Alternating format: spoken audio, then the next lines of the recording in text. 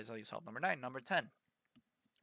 Number 10, a game is played where two unbiased dice are rolled and the score in the game is the greater of the two numbers shown. Ojo, the score in the game is the greater of the two numbers shown. If the two dice are the same, then the score in the game is the number shown on one of the dice. A diagram showing the possible outcomes is given below. So let's understand like how the game works in the first place. See? So if my first die is 1 and my second one is also 1, well, what is my biggest value? It's 1. If my first die is 2 and my second die is 1, what is my biggest value? It's 2. Biggest value here is 3, 4, 5, 6. See? So those are pretty easy, ¿cierto? I can do the same on the other end. And now I keep filling in, ¿cierto? Here it's going to be 2 as well. ¿Vale? 2. Here it's going to be 3. Here it's going to be 4, 5, 6. See? Down at the bottom we have 3, 3, 4, 5, 6.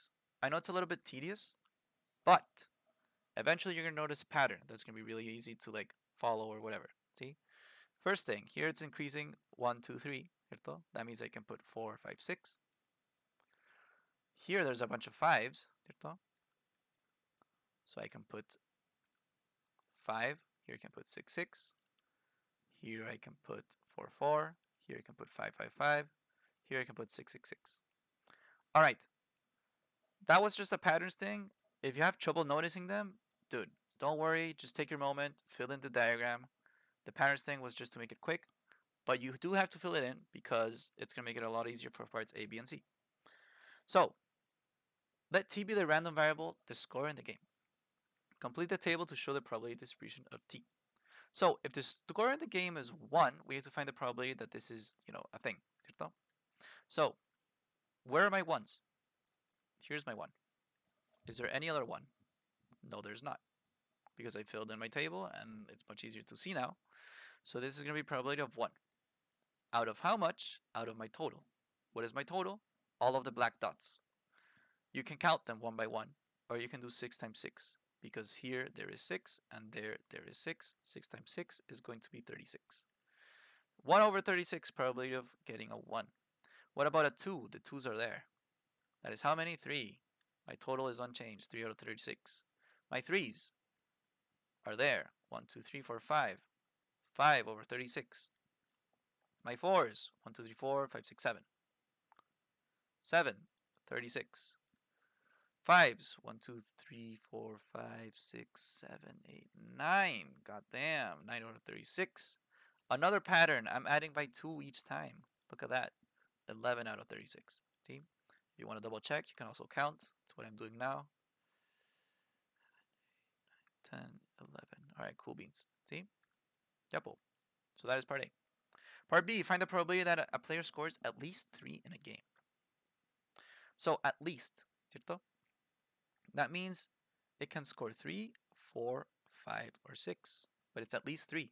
So 3, 4, 5, 6 is going to be, let me do it in red, ¿cierto? At least 3, any one of these boys, ¿cierto?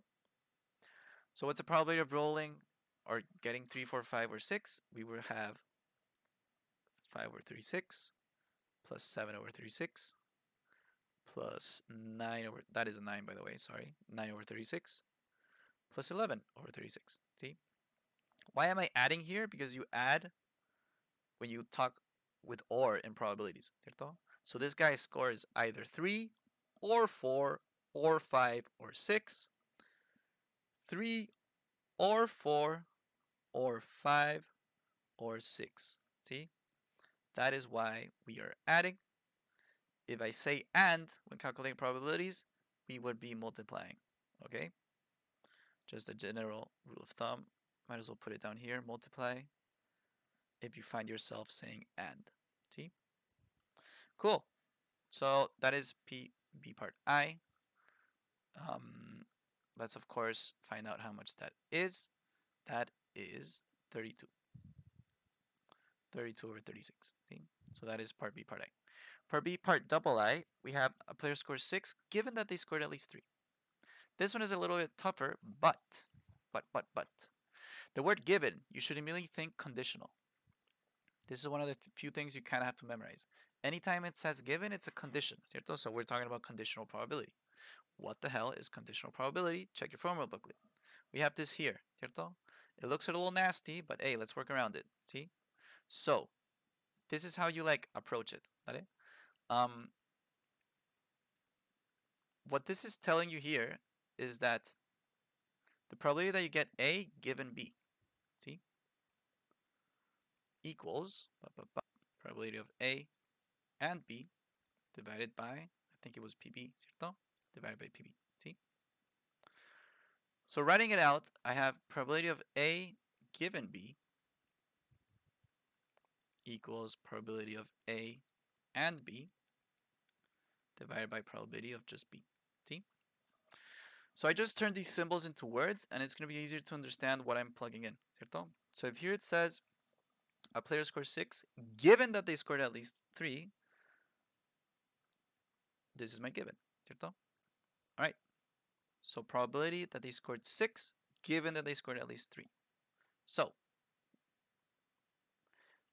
what the conditional probability does is that it sort of like makes smaller your sample, ¿cierto? Like where you're pulling from. And so all of the ones that scored at least 3 are all of the guys over here, ¿cierto? So you're kind of like forgetting about the 1 and 2 for now, see? Now let's just have faith in the formula and follow it, see? So P of A given B, ¿cierto? We're still trying to figure it out. A and B, ¿cierto? So it's anyone that scored at least 3 and scored 6 is going to be orange and this, ¿cierto? So what is the probability that I roll an orange? Well, we got it here, 32 over 36. Probability that I roll a 6, we put it in yellow, ¿cierto? So, and B. I said that we multiply, we say and.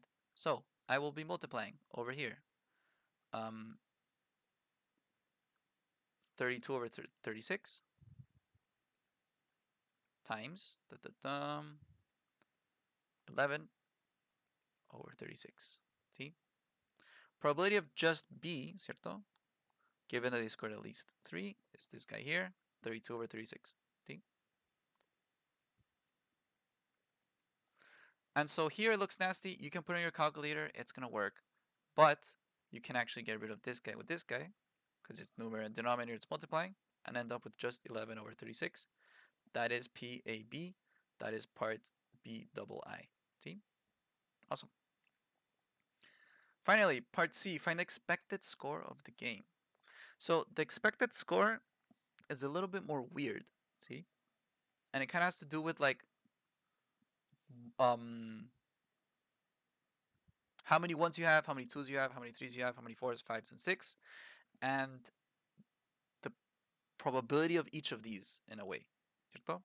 So I know it sounds kind of weird, it's hard to explain, but let's follow the formula and it'll make more sense. See? So for the expected value, ¿vale? We need to ask ourselves, how many ones do we have? ¿Cierto? I'll actually do it up here because there's way more space. So how many ones do we have?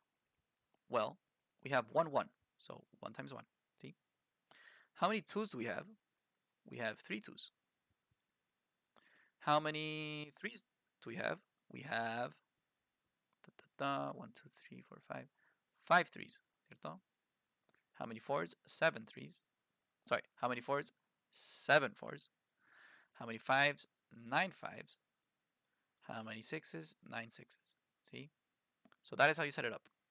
Now, my expected value here is not quite done yet. ¿Cierto? It's not quite done because I need to look at my scenarios. ¿Cierto? And there are 36 scenarios here. So I divide by 36. The most important step is understanding like, okay, there's 1, 1, so I do 1 times 1. How many twos? There's 3 twos, so I do 3 times 2. And I add in between them, ¿cierto? Because it is an expected value. Divide by 36, because there's 36 of these bad boys right here, ¿cierto? 36 cases. I have to do it like this. See? So I put this into my calculator, see what I get. You're gonna end up with 161 over 36. See? Which is the same as 4.4722. Okay? And so what this is telling me is that each time that you play this game, your expected amount of like score you're going to get is this here. Is a little bit more than 4. See? All right. That is number 10.